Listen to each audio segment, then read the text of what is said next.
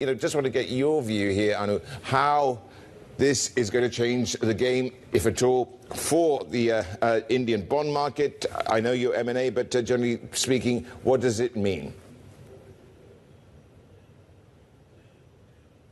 Look, I think the outlook for overall M&A market is I'm cautiously optimistic about, because the drivers in terms of what companies are looking for in the market is valuing continues to be profitable growth. And when you have global economic slowdown, it's important to find pockets of growth. And India offers exactly such a pocket for growth, which one of the highest GDP growth levels, as well as offering a potential solution to one of the key things that various companies are focused on. You talked about oil, but it's much broader than that. It's finding a diversification for supply chain, it's digitization, it's tech enablement, and being able to invest in those tech capabilities that is driving companies the world over. And when you look at that, India offers a very good target market to provide exactly those gaps that companies are trying to fix through M&A. So those are the I can be a bit more specific. I think, in the three themes that you're highlighting with regards to how they play out in the M&A and indeed the initial public offering market. Yeah, so I think when you look at companies the world over, you're looking at almost every part of the world where organic growth that is available to you is pretty limited. However, the investors are giving a premium for profitable growth.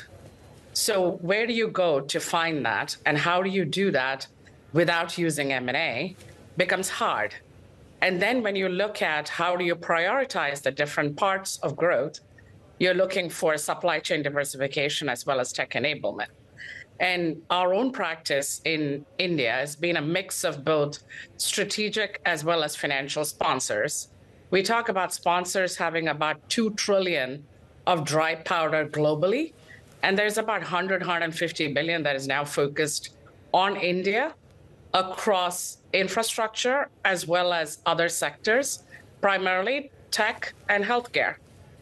And so as we look at the combination of the inflows into the Indian market, as well as the exits that financial sponsors have successfully been able to do, that bodes well for more money getting deployed in India, as well as more monetizations that you see coming out of India. Absolutely. With interest rates globally on the rise and where they are right now, how does this lead to funding and financing of some of these deals? It must be surely getting more expensive. And as a result, what are you witnessing? You're absolutely right, because the interest rate cost makes the same acquisition that you're going to do today more expensive. The availability of capital is there, but it is certainly more expensive. But on the other hand, valuations have also normalized in most parts of the market. And in this market, deal doing requires more nuance, more creativity, more negotiation, and more structuring. So a cookie cutter approach to deals becomes more challenging, and there is a lot more negotiated, structured deals that is happening bilaterally between two counterparties.